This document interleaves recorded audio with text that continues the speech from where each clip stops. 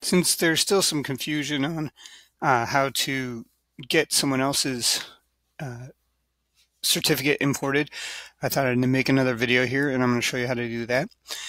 Before I get started on this video, just a reminder, you need to upload your credentials to the Activity 412 notebook so that I can then send you someone else's certificate.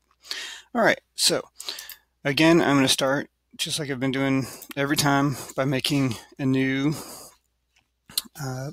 folder. And so I'm making my new folder right now.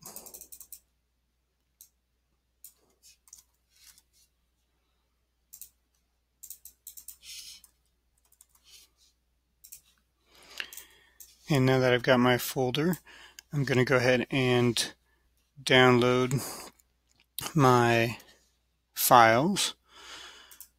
So I'm going to download my own files.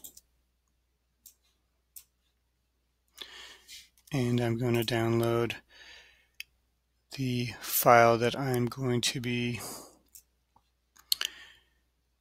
the certificate of the other person that I'm going to be importing. Now I'm going to go ahead and find Kleopatra.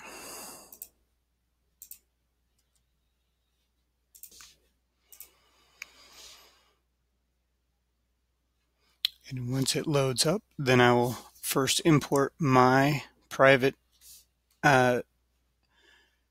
key so that it puts me as the default user.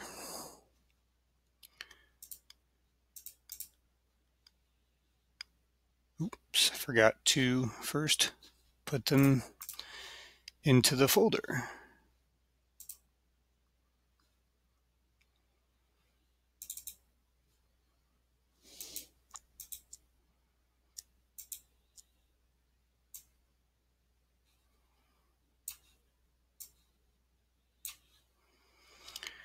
And looks like I need to bring over the other certificate as well. There we go. And now they're all in the right folder. All right, now I'm ready to import them. So find them, and again, you import your private one first. Do that so that it sets up your user, your certificate as the user for this. And it'll be your own key, which is very important. You make sure you do that if you're going to encrypt anything and run it. Now I'm ready to import someone else's. So I'm going to click on this import button up here and just do it just like I did the other ones. And I'm going to import it. Now, if you want to, when it asks you to check it first, you want to do that by going to the file and right-clicking on it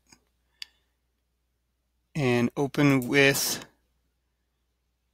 you want to click on more options and hit Notepad. And here's where you can check the first 20 characters that the person posted online to see if it matches. Do that before you import it, and then you can import it because you know it's the right one. Make sure you're doing their certificate. It'll ask you to start process now, and here's where it wants you to verify it. You've already verified it by checking the 20 characters, and you just want to certify it for yourself. And then you need to put in the passcode that you used before.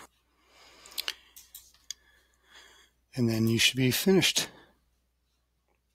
And then you can use that to decrypt a message. So all you have to do is then download their message.